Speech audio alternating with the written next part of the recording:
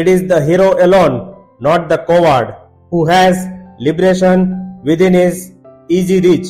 Gird up your loins, ye heroes, for before you are your enemies, the dire army of infatuation. It is undoubtedly true that all great achievements are fraught with numerous impediments. Still, you should exert your utmost for your end. Behold, how men are already in the jaws of the shark of infatuation. Oh, listen to their piteous, heart-rending wails.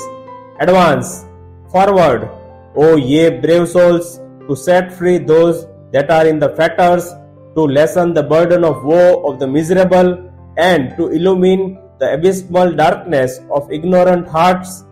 Look how the Vedanta proclaims by the beat of drums, be fearless.